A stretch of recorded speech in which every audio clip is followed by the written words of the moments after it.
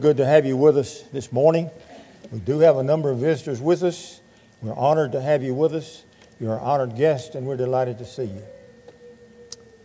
As we think about God's Word and our lives together as we face eternity, I thought this morning I'd like for us to talk about the words of life. We'll find those in John chapter 6, verses 66 through 69. The record, as we've already noticed from John chapter 6, verses 53 through 58, Jesus said some very difficult things. John chapter 6, verse 66, the record says, "From that time, many of his disciples went back and followed him or walked with him no more." Jesus then turned to the 12 and said, "Do you also want to go away?" And Simon Peter answered him and said, "Lord, to whom shall we go? You have the words of eternal life. And we believe and know that you are the Son of God, the Son of the living God." In these verses, there are some very powerful lessons. And I'd like for us to look at those this morning. Let's look at the background a little bit first, though. The subject begins in chapter 6, verses 1 through 14. Jesus, of course, in this passage is emphasizing that He is the bread of life. And so, as on this occasion, He fed 5,000 people with a miraculous application of food. That basically created some problems in a way, and it's some good things. Jesus sent the disciples, or they chose to go on the other side of the lake, and Jesus went walking on the water, went on the other side with them to the place called Capernaum. Many of those who had been fed, because they had no love for spiritual matters, nor had the deepness of spiritual interest in their hearts, went across the lake to follow Jesus. And Jesus tells us in this chapter that when they got there, what they were looking for was more food, more free food. And He said, "You came to follow me, not because of the miracles and signs which I did, but because of the fact that I fed you with the 5 loaves and the 2 fish. And so, as a result of that, then He made some very difficult statements to them. We read about those. And when the disciples heard it, they said, "Who can understand this? Who can receive this? This is too difficult for us." And so as a result of that, they turned back. Many of them did. Many of His disciples actually forsook Him. They turned and went back and followed Him no more. And so as we look at it then, we look at the Savior's question first. In verses 66 and 67, Jesus said, "Do you also want to go away?" That's an important statement if you think about it for a moment. When you realize what Jesus said, notice the 12 were free to go or to stay. They were free moral beings. No one compulsed them or forced them or made them to stay with Jesus. They had the right to go or to stay, to choose whatever they wanted to do. And so that's why Jesus asked, "Do you also want to go away?" And as you think about it, then that thought basically is the Lord, He wouldn't force them. Well, He possibly could have. He would never do that. And so every man was free, every disciple, every apostle was free to go or stay, just as he chose to do. The option was his. Nobody was forcing him or compulsing him, make him do anything. But now you understand the Lord loved these men. His love for them was so deep. In fact, John tells us in John chapter 14 that Jesus said, "My love for you is supreme. I even would die for you." And so as we look at it, then he wanted them to stay with Him. He wanted them to follow Him, but they were not indispensable. Had they chosen to go back like all the others, Jesus would simply have had to start over with 12 more. He could have done that, but He knew these men, and He knew their character, and He knew their hearts, and He knew they would stay with Him. Now think about it for a moment as we begin to make application today for us, for you and for me. Every disciple of Jesus today is free to go or free to stay. The option is ours. We have the choice. God gave us the ability to make choices. Of course, there are consequences to those choices, but He gave us the right. And so God wants us to be faithful to His Son. Jesus wants us to be faithful to Him. That's His greatest desire, that we would love Him more than the world, that we would give ourselves over to Him completely and totally, that we would follow Him all of our days in faithfulness, and we would die in Him and go be with Him forever. But each day presents a choice for you and for me. Each moment of each day presents a choice, whether we draw closer to Jesus or whether we turn back to the beggarly elements of the world. In Matthew 24:13, Jesus said, because lawlessness will abound. Listen to it. the love of many will grow cold. The love of many will grow cold, but he endures to the end. He who remains faithful to the end, he who holds on as long as there's life. In Revelation 2:10, the Lord said to the church, one of those churches, He said, basically, if you be faithful until death, I'll give you a crown of life. It's the idea of being faithful to the Lord, never turning aside, never giving up, never going back into the world, as long as we live, till death takes us from this life. A week ago yesterday, I performed a wedding ceremony for my oldest grandson. In that wedding ceremony, I made this statement to both of them. Forsaking all others, you will keep yourself to him or to her, as the case may be, and to him or to her alone, so long as you both shall live. That's the same commitment we make to the Lord. That's the same promise we give to the Lord. I'm going to be faithful to you. I'm going to forsake all others, and we'll talk about some of those in a minute. But what about you? And what about me? What about my life today, and what about the world I live in, and how I devote myself to the Lord, and how I face daily the challenges of sin and the love of the world? You know, God has redeemed us through His Son. And Jesus has redeemed us by His blood. 1 Peter chapter 1 tells us in verse 18 that we were not redeemed with silver and gold, but we were redeemed with precious things. The blood of Jesus Christ, as of a lamb without spot, without blemish.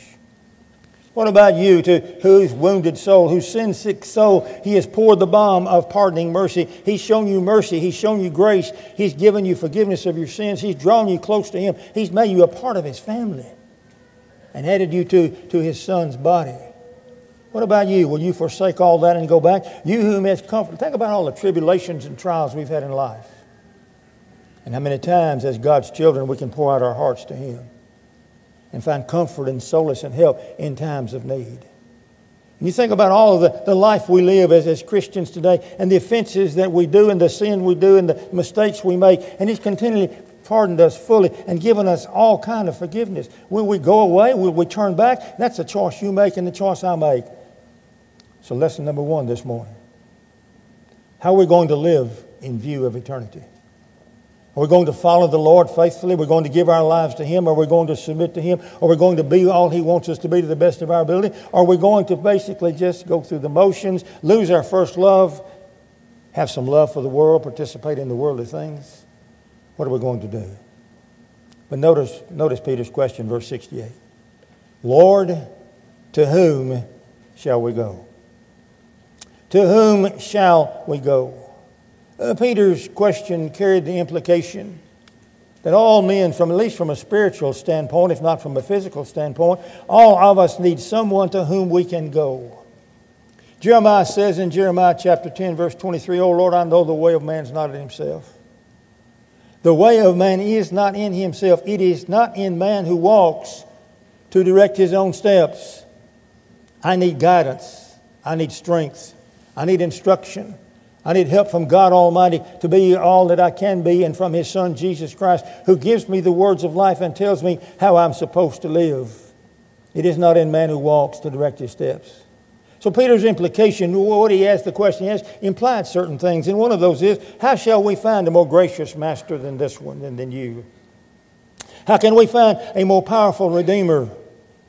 How may we find a more suitable Savior than you, O Lord? You have the words of life. You see, Jesus was the only one, and Peter recognized this, the only one who can teach the doctrine of salvation. There is salvation, no other. None other can confer the gift of eternal life but you alone. Man's nature is such that we must choose. Whether we choose God and Christ or mammon and the world. Which are we going to choose? To whom shall we go? To some in our world today, they go to various world religions, the isms, if you will. Judaism, Buddhism, Hinduism, and all those other things. Some in our world today basically use the choice, I will go only so far, but I'm going to go to the church of my choice. I want a church that pleases me, that makes me feel good. Doesn't matter what they teach, as long as it makes me feel good. And so there are myriads of denominations to which one can go, to which one can at least join themselves to make themselves feel good, but it's not going to help spiritually.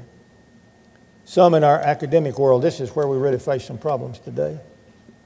We're told that there is no God, there is no Christ. The Bible is a fallacy. It's really a fable. You can't trust it. You can't believe in it. And so we're told that man has accomplished all that he's accomplished by his own abilities, by his own will, by whatever he can do for himself. And so in our academic world today, there are those, and there are myriads of them, who follow this philosophy. But folks, the all-important questions, where I came from, why I'm here, where I'm going, none of those are answered by our academic world. Only the answer for those is found in Jesus Christ. There is simply no substitute for Christ. Simply is not. Now notice Peter's affirmation. You have the words of life, and we believe and know that you are the Son of the living God. What a wonderful statement he made. What a wonderful declaration. Peter at least finally perfectly understood all that Jesus was saying, all that Jesus meant, and the idea of eating his flesh and drinking his blood. And incidentally, that basically has nothing to do with the Lord's Supper. It has reference to Jesus Christ and accepting him and following him and being a part of him and letting him be a part of us. Salvation is in Jesus alone, and no other person can give us salvation but him. In John chapter 11, there's an interesting scenario where Lazarus has died and Jesus has now come to the house of Mary and Martha. And in that context, he said, I am the resurrection and the life. Listen to this. I am the resurrection and the life. He who believes in me, though he may die, he will live. And whoever lives and believes in me shall never die. Spiritually. He who lives and believes in me shall never die. In Acts chapter 4, verse 12, Peter made this observation. There's none other name under heaven given among men whereby we must be saved, the name of Jesus. Jesus put it this way in John 14:6, I'm the way, the truth, and the life. No one comes to the Father but by me. Of all the teachers who ever instructed the human race, of all of the religious leaders who've ever lived and instructed and taught and had a doctrine or taught the Bible, only Jesus delivered that convincing body of truth, the words of life. To turn away from Jesus, our Lord, to forsake him as did many of the disciples on that day, is to turn to darkness and despair. Think with me for a moment. Let me borrow your imagination if I may. You're in a lifeboat in a raging sea. The waves are tossing to it, and you know death is facing you. This boat is not going to be able to make it safely. And so you're in this at midnight, the darkest time of the night, and all of a sudden you look and there is one beacon of light. And you know that if you can go to that beacon of light, you will be saved. You'll be able to be safe. Your ship will take you there to the harbor. Now, who in his right mind would say, I don't care about the light? Who in his right mind would say, I don't like that light, or I don't need that light? And so as you think about it, to turn away from the only light, the only spiritual light there is to choose darkness and death. Separation from God, separation from Christ throughout all of eternity. In John chapter 1, verses 4 and 5. In him was life, John says. And the life was the light of men. And the light shines in the darkness, and the darkness did not comprehend it. Life in Christ. His life is the light of men. And in him and him alone, there's hope. But now we turn to the very focus of our lesson, the words of life. The words of life. Life is in these words. The words of Jesus. And we're going to notice that in a minute. Outside of those words, the words of men, the words of false teachers, the words of the doctrines of the world are nothing. In John chapter 6, this same chapter, back in verse 63, Jesus said, the words that I speak to you, they are spirit and they are life. The words that I speak to you are life. Think about that for just a moment. The importance of what is said. Jesus' word is the bread of life. You know, the Bible talks about it, and we talk about sometimes the pyramid of food that we ought to eat. The very most substantial and the beginning point is bread. We have to have bread to live. We must have bread to live. Without bread, we shall die. So bread is essential to life.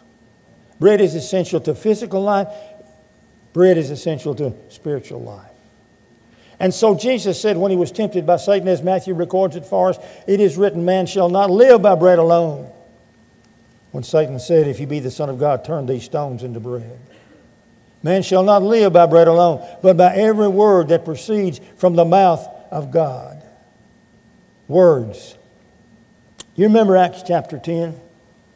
There was a man named Cornelius who saw a vision. And in the vision, Cornelius didn't understand. He was afraid. But the one who came to him made this observation. Send to Joppa for one called Peter. And listen to it. He shall tell thee words whereby thou shalt be saved. He shall tell you words. 1 Corinthians chapter 1, verse 18, Paul says, it pleased God by the foolishness of the message preached to save those who believe. And so, as you think about it, the power of words, it all begins with understanding and listening to the words of God, the words of Christ, the words that are inspired in our Holy Scriptures. Their life, their spirit. And they give us salvation and they give us instruction how to live the Christian life all of our days. But Jesus' word is also the germ of life. In Luke chapter 8, Luke records for us in the first few verses of that chapter what we call the parable of the sower or the parable of the soils or whatever other name you choose to call it. But a sower went forth to sow and he sowed seed in 4 places. When Jesus had told that parable, the disciples didn't fully understand it. So later on privately, they asked him and he told them what it meant. And he began with this statement, the seed is the Word of God. Seed, the Word of God. Listen to what it does. The seed of God's Word, when sown in an open and a receptive heart, can transform a life completely. Can lead one from destruction and death to salvation and safety. Those words that are sown in the human heart, when they're accepted and they're acted upon and they're believed fully and made a part of our life, they can give us eternal life. They can tell us what sin is and how to avoid sin. They can tell us the consequences of sin. They can tell us the blessings that God has provided for us and the promises God's given. And they can assure us of our eternal destiny with Him forever in heaven. The germ of life. Life is in the seed. Life is in the Word. And so, as we look at it, Jesus' Word is the light of life as well. We sang this song this morning. Thy Word is a lamp unto my feet and a light unto my pathway. Think about this. Here's someone walking in darkness, maybe at midnight, without a flashlight, with no street lights. And there is then this one light. We've already talked some about that, but somebody's approaching with a flashlight and helps you to find your way. Your Word, David said. Your Word is a lamp to my feet. It tells me where I can walk and not stumble. It tells me where I can place my feet with safety. Your Word is as a lamp to my, and it's a light to my pathway. It illuminates the way that I should go. Matthew chapter 7, verses 13 and following, talks about the idea that there's 2 ways, the broad way, the narrow way. God's Word illuminates for us the right way and assures us of the hope and the promises for walking the right way. God's Word is the light that tells us how we should walk and where we should go and gives us the blessings and the promises of walking that way. But Jesus' words also have the power to raise us from the grave. See, you are an immortal being. Your physical body will die. It'll go back to the dust from whence it came, according to Solomon in the book of Ecclesiastes. Yes, it'll go back to the dust, but you will never die. Jesus said in John chapter 5, verse 28, marvel not at this. For the hour is coming when all that are in the grave shall hear His voice, and shall come forth. They that have done good to the resurrection of life, and they that have done evil to the resurrection of condemnation. Yes, we're going to be raised from the grave by the Word, by the power of God. And so as we think about the idea that's involved. 1 Thessalonians chapter 4, verse 13, I will not have you to be ignorant, brethren, concerning them which are asleep, that you sorrow not even as those who have no hope. For if we believe that Jesus died and rose again, even so God will bring with Him those who sleep in Jesus. For this we say to you by the word of the Lord, that we who are alive and remain to the coming of the Lord shall in no ways precede those who are asleep. For the Lord Jesus Himself will descend from heaven with a shout, with the voice of archangel and the trump of God. And the dead in Christ shall rise first. Then we which are alive and remain shall be caught up together with them in the clouds, and so shall we ever be with the Lord. Listen to the last part of that. Therefore comfort one another with these words. Yes, Jesus' words have the power to not only give us eternal life in this life, but give us eternal life in the world to come. Can you imagine the beautiful, wonderful scene as we stand before Jesus Christ in judgment and hear Him say, "Well done, good and faithful servant." That's what it's all about, folks. That's all of our efforts expended toward that goal. And we could live with Him eternally. And so we conclude with this thought that Peter gives us. You are the Son of the living God. Think about it with me.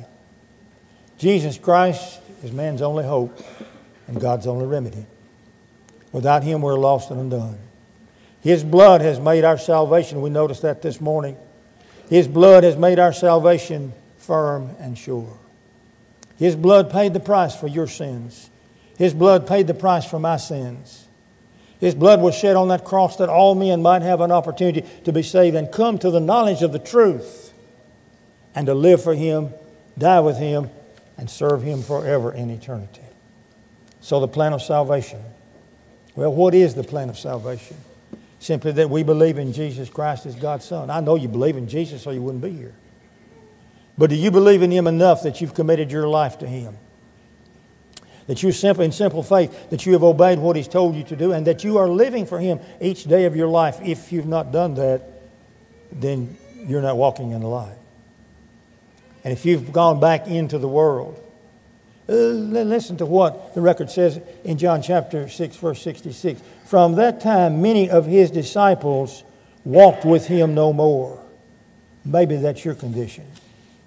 Maybe you're here this morning and you've never obeyed the gospel. I know you believe in Jesus, but are you willing to commit your life to Him?